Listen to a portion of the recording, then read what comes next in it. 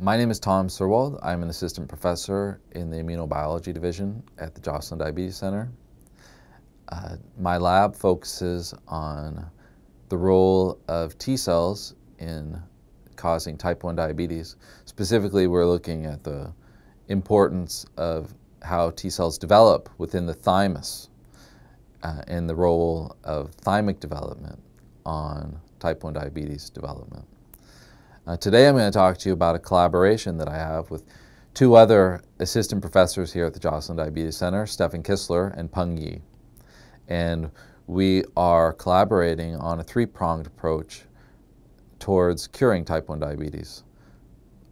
So type 1 diabetes is caused by T cells of the immune system that attack the insulin-producing cells of the pancreas, as if those cells were infected by a virus or a bacteria. There have been a number of clinical trials that have attempted to halt or reverse type 1 diabetes. These clinical trials fall into two major categories. One is to eliminate the autoimmune T cells that cause type 1 diabetes, and the other category is to increase the regulation of these T cells that cause type 1 diabetes. These clinical trials overall have failed to halt or reverse type 1 diabetes for long periods of time, although for short periods of time they seem to have some effect.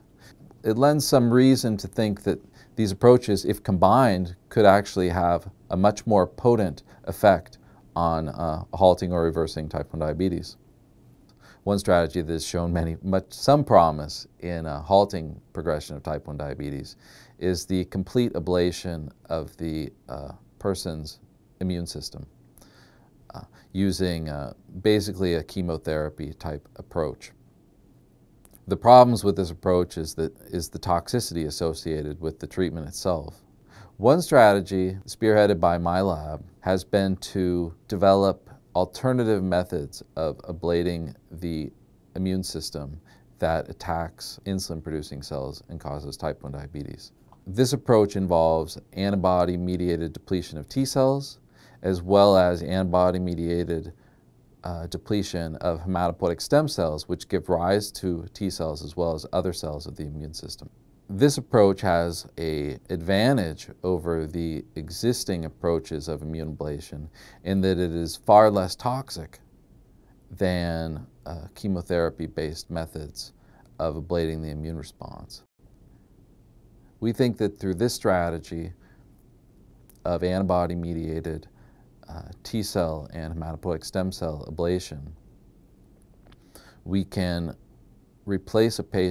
halt progression of type 1 diabetes and replace a patient's immune system with an immune system that is not prone to attacking insulin-producing beta cells. And this strategy that we're taking is going to be used in conjunction with Stephan Kissler's approach of increasing the regulation of the T cells, and followed after that with the strategy of Peng Yi to regenerate the endogenous beta cells. And through the combination of these three approaches, we think that we can reset the endogenous immune response, we can increase regulation, and we can protect the beta cells that have been regenerated. And that three-pronged approach we think is going to eventually allow us to cure type 1 diabetes.